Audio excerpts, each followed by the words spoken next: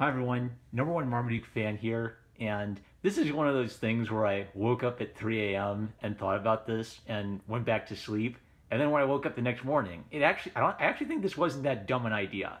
So this is something I've been thinking about for a while. I sincerely doubt I'm the only person to have thought of this, but I think I have a nice, simple illustration for the importance of free speech and the problem with hate speech regulation. So I've read lots of great free speech advocates making like really solid arguments to defend the importance of free speech, and it usually boils down to even if I hate what you have to say, I defend your right to say it because free speech doesn't just affect the little group we're talking about; it affects everyone, and that's a great argument. What I like about this is maybe like a thought experiment you could pull someone into, hopefully to demonstrate why that might actually be the case. Now, a good thought experiment, I think, it's not just supposed to be like a Tom Preston straw man style comic strip where the point is just to bash someone over the head. A good thought experiment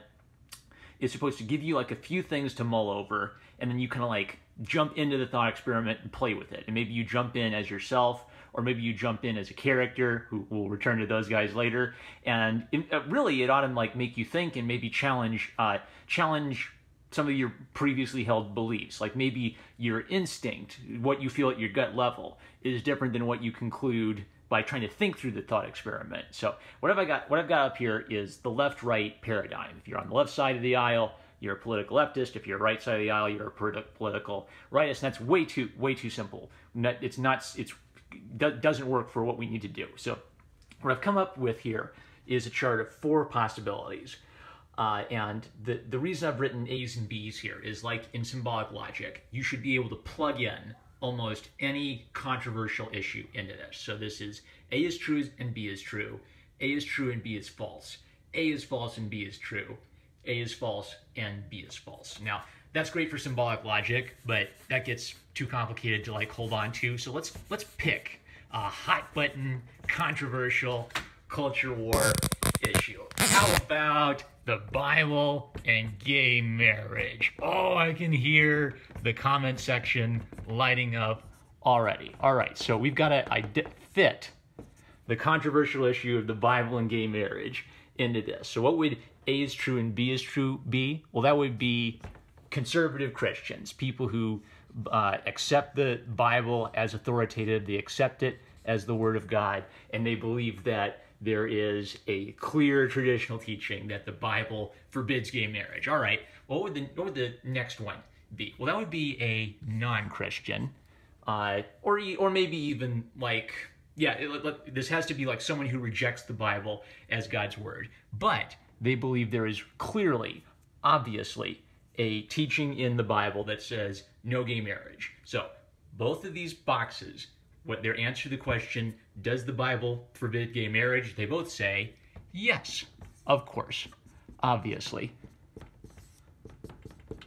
All right, now what about the bottom two boxes? Well, down here, we might have kind of like the gay Christian movement, rainbow Christianity. So they would propose that we believe the Bible, we are Christians, we believe it's the Word of God, but we believe that the Bible allows for same-sex marriage. So I'm going to put SSM here to indicate that.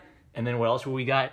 Well, we'd have atheists, maybe like the Young Turks, for example, who they reject the Bible, they reject Christianity, but they say, the Bible doesn't forbid gay marriage because listen to those guys, right? So the importance of this is illustrating how this is showing why left-right, for gay marriage, against gay marriage. That's way too simple. And this is a simplification, right? Like there could be any number of person in this box. This could be like a hardcore atheist who's arguing against Christians. This could be someone who just doesn't care about the religious topics whatsoever. They're just like a history nerd. This could have like your Steven Andersons who are bigots who will say awful things like he thinks that gay people deserve to die, awful people like that. But you could also put a lot of people who are just sort of like your standard Christian into this box, right? Like people who argue against Steve Anderson and say he's full of it, the Bible the Bible doesn't teach that gay people should just die. They just hold to the position that the Bible forbids gay marriage, right?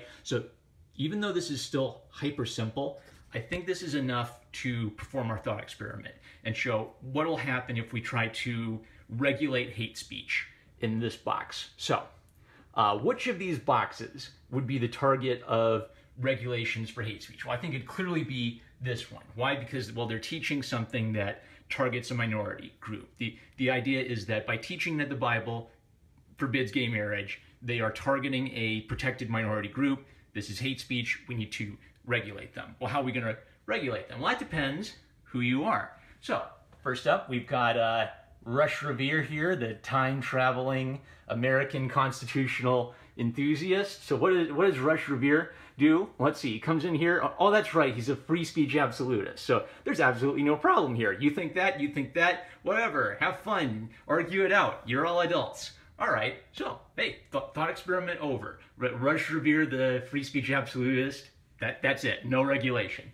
All right, well, next we've got, oh, hi, Joseph Stalin. Okay, so what's Joseph Stalin's solution to this problem of eliminating hate speech? Well, if you want to eliminate hate speech, we should just kill everyone here. You're dead, you're dead, you're dead, you're dead. Why are you talking about gay marriage? The only thing I want you talking about is how wonderful my 5-year plan is for the great Soviet Russia. So, Stalin's solution, kill everyone. Hate speech is gone. Well, these social media platforms, YouTube, Twitter, Google, Facebook, they're not quite sure they want to go the Joseph Stalin route, but they really want to take care of hate speech. So all 4 of these have come up with what they think is a compromise, and their compromise is: we love free speech, but hate speech is unacceptable. All right, so what will happen when we try to enforce the compromise position between free speech absolutism and totalitarianism onto the public discourse? We love free speech, but we have to prevent hate speech. Well, one way you could do it is you could target groups. So you could say, this is the group that's a problem. We're going to punish them. We're going to take their video down. We're going to ban their Twitter account. We'll shadow ban them. Well, the problem is, what if this person says something bigoted?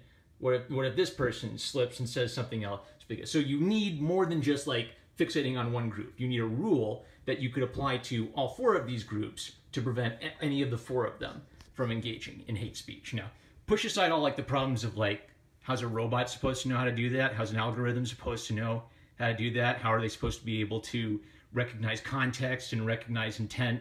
You know, all these human things that robots and algorithms don't understand. Let's shove that aside.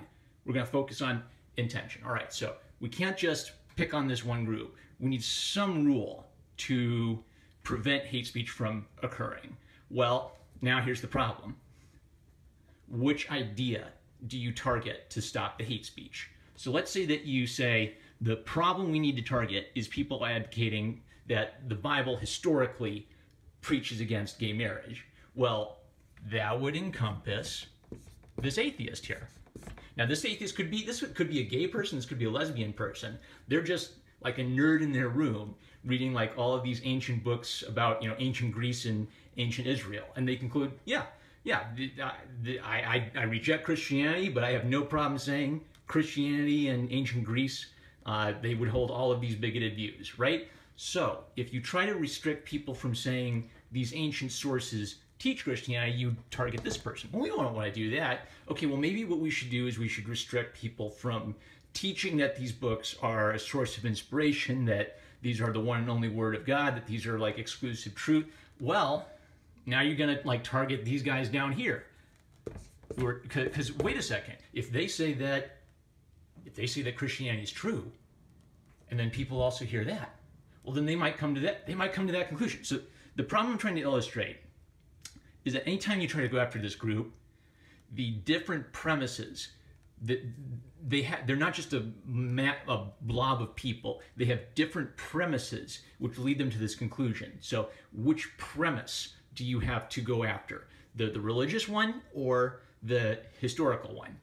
One of the things that prompted this is I noticed that a few years ago, there was like a purge on YouTube of any like major Christian video, like from a big Christian mission or parachurch ministry that had any kind of like tag or thing in the title with like LGBT in the title. If it was relevant to any of those issues, it was gone. Now, one possibility is that, you know, our wonderful overlords of Google, Twitter, YouTube, and Facebook, they watched every single one of these videos. They concluded that in their original context, all of these constituted hate speech, and they got it 100% right. They, without harming anyone's free speech, they only got rid of the hate speech.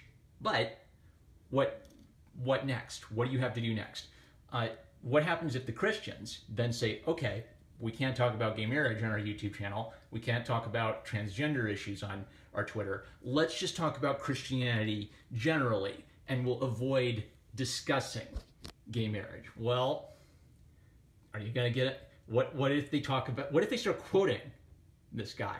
If you're a Christian, you quote this guy, does that mean that you're taking this idea over to here and putting them together into the hate speech? Uh-oh.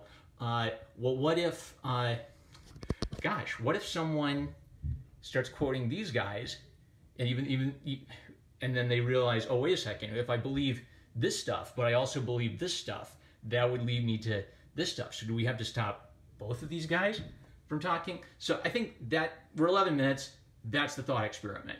Your problem is if you initially say, we're going to target this, we're going to stop the hate speech here, you inevitably have the problem of, as long as these people exist, and as long as these people exist, you're always going to be able to put those two, someone's going to be able to put those two ideas together and get this back. Now, if you are a freedom guy, who cares? People can say whatever they want. They can do whatever they want. I'm not going to regulate that. It's none of my business. But if your goal is, we need to get rid of the hate speech, you're going to be forced into one of two positions. Either you're going to be forced into a position where, okay, a little hate speech will have to exist. There's no way to expunge all the hate speech, even if you ban these guys. Both ideas still exist on the board. This idea still exists somewhere on the board. This idea still exists somewhere on the board. So we've banned them, we've stopped them, we've removed their hate speech, but all of the ideas necessary to recreate this movement exist.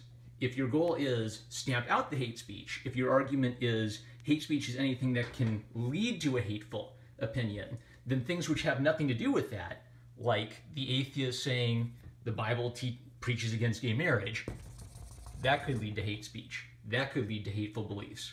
The person who says they are for gay marriage but teaching that they believe in the Bible, well, think about it. It's a historically oppressive religion. That could lead to oppressive beliefs. It's historically had oppressive beliefs. So if your goal is stop hate speech, this is never enough. You have to stretch outwards. You have to continue finding things which may have had nothing to do with the original hate speech and get those.